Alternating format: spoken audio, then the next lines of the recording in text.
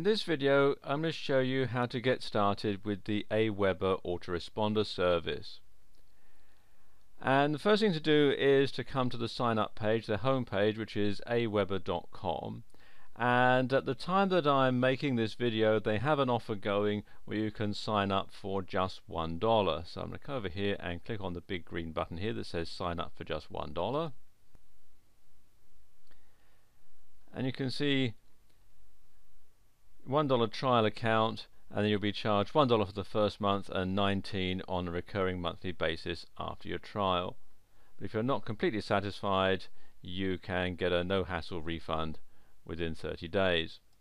So okay, what we can do here is, first of all, you can have either the monthly pricing plan, quarterly, or you can have it yearly.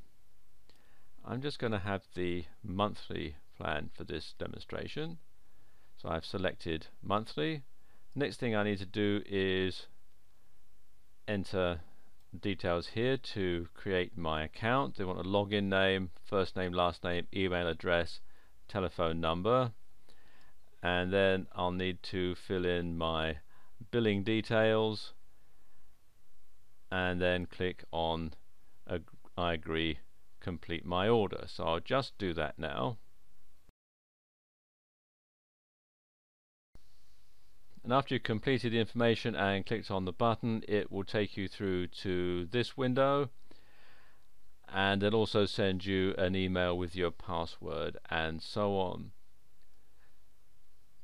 And once that's done, you can then get started with the Autoresponder service. So click on here to say let's get started.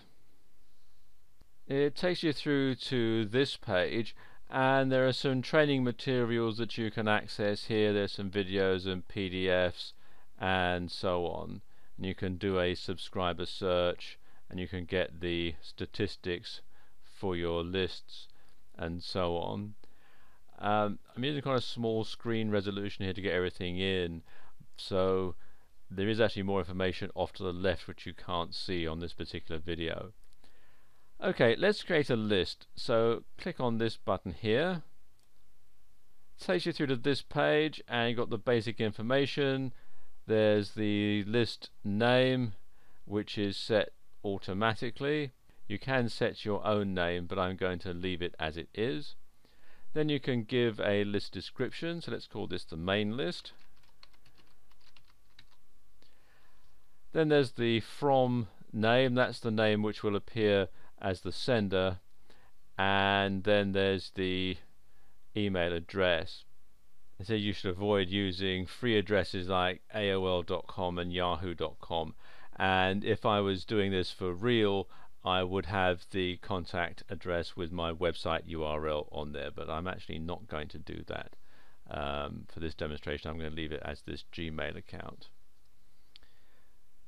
Okay, scroll down a bit here.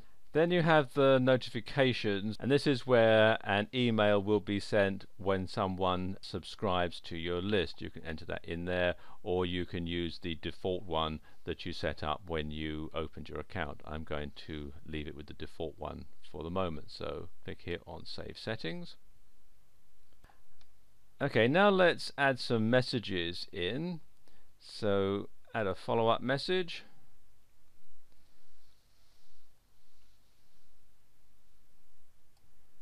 And we're going to create a follow-up message here. Click on create a new follow-up message, and we're going to insert the subject name here, and let's say thank you for subscribing, and then you can enter your message in there. You can either have a template like they have here for an HTML message. You can see we've got it here, or you could just simply send it as a plain basic template, which is just the information. And personally I prefer to put it this way than anywhere else. You can enter your message in here. Best to write it out in your word processor first. You can either have HTML, and you can also have a plain text message as well. You can also attach a file and say when you want it to be sent. Normally you would send the first email immediately as soon as someone has signed up. You can also track the clicks, and then you can preview and save your message in there. Let me just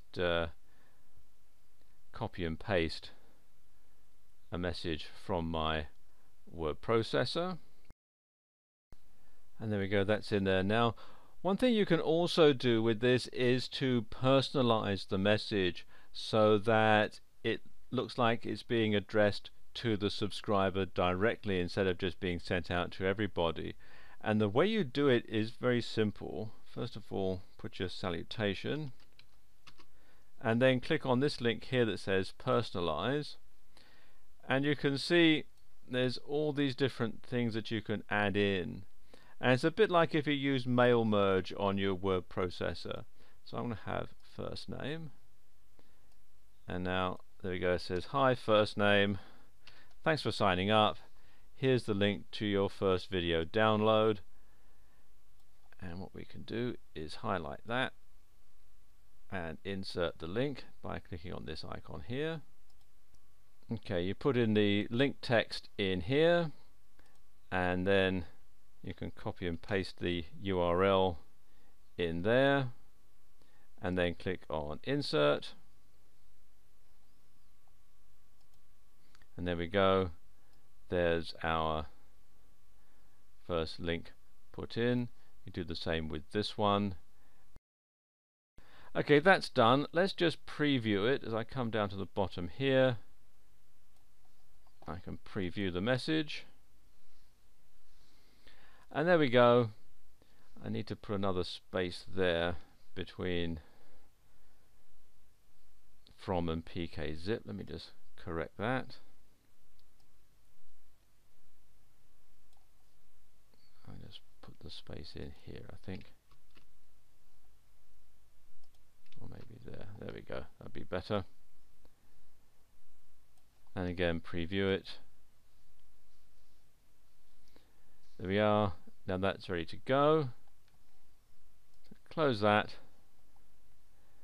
and save the message, and there we go, your message has been saved, and you can see it's now in the follow-up message box here, and then I can click on this button here to set up more follow-up messages.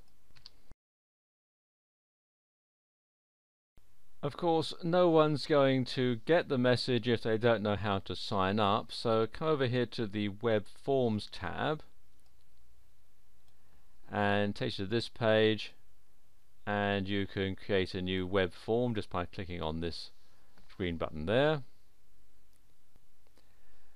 You can see here step 1 is to design the look of your web form, and you can have a various ones that you can select here. Let's have barbecue. It gives you an idea as to what it will look like. Click on load template. You can edit the header by clicking here. There you go, get your free barbecue video now, just complete the box below, so click on save.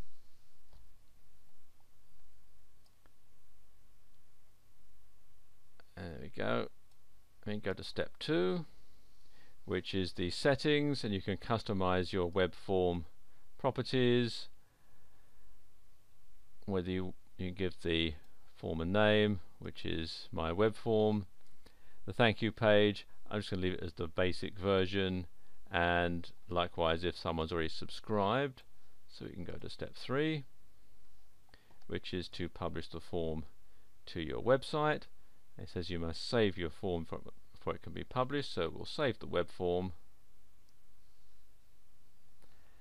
So there we go. and then you can say whether you want your web designer or whether you're going to install your web form yourself. I'm going to say I will install my form, and I'm going to have the raw HTML version, which is there. And what I can then do is highlight this and copy it and then paste it into my website, and then people can sign up for my mailing list on my website. In this short video, we've only really been able to scratch the surface of what you can do with AWeber. There really are a lot of other things that we've not had time to show you, but the information in this video should be enough to help you get started, and I wish you every success.